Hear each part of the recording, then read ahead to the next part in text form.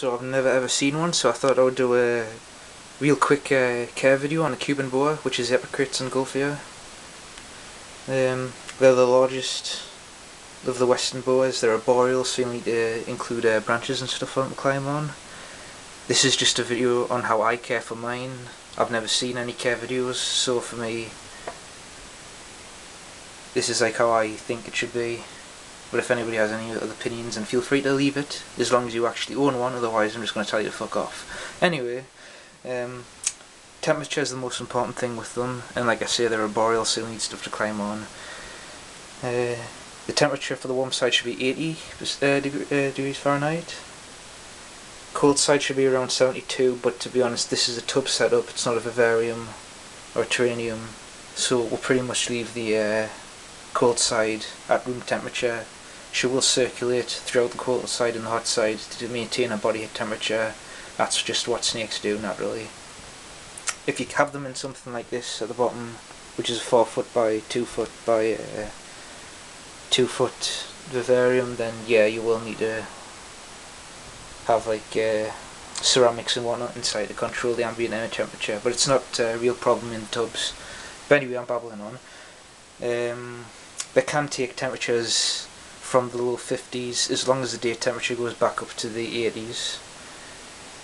Like I say, they're the largest of the western boas. They're arboreal. Females give birth to 4 to 6 young, which are about 3 foot long, so they are really big babies when they're born. And yeah, that's basically it. So I'll show you my boa to prove I've actually got a Cuban boa. How I've got it set up. She's got a lot of plants and stuff to hide in, which are covering her. That's a hot side hide. Cold side hide's a piece of bark.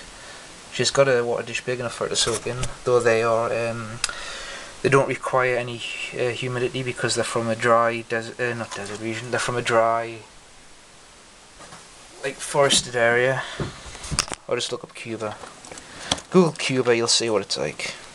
It's kind of like a dry rainforest. There's a lot of trees and stuff, but there's not much humidity. Anyway, so this is her. She's a little bit nippy, and I'm making this video for people who I'm assuming aren't planning on getting one of these as the first snake, because they're not a good beginner snake. They're a bit nippy. Get a ball python if it's your first one. Anyway, I'll try and handle it without getting nipped. There we go. She's quite a nice snake. I work quite a lot with taming her down, but yeah, that's her. Her name's Alice.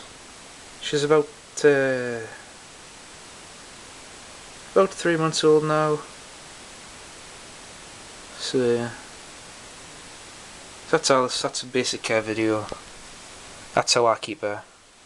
If anybody actually keeps ones and if anybody actually keeps other common Cuban boas and has a different setup, then let me know, and I'll think about changing mine to something similar to yours. But this has been fine. She's had no trouble eating. She eats like a pig. She's had perfect sheds. She craps really well. So as far as I'm concerned, this works really well. But if anybody has any suggestions, like I say, if you keep Cuban boas, then let me know, and I'll try and change it and see if she likes that. So yeah, I'll end the video now. Otherwise I'm just going to babble on. I think I've covered everything with the temperature, the humidity. I think the size, when they're adults, like I say, they're the biggest of the western boas, so she'll get around 12 foot.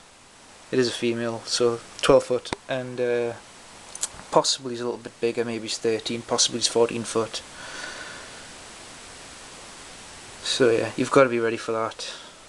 They're not a little boa like a rainbow boa. So yeah, that's it. That's my care video. Bye for now. You gonna say goodbye? Say goodbye to YouTube. Oh, I forgot snakes don't talk. You also try to convert mine to salad, but they just won't eat it for some reason. Oh well, sorry Peter. And tree huggers, snakes just don't eat salad. So anyway, bye for now.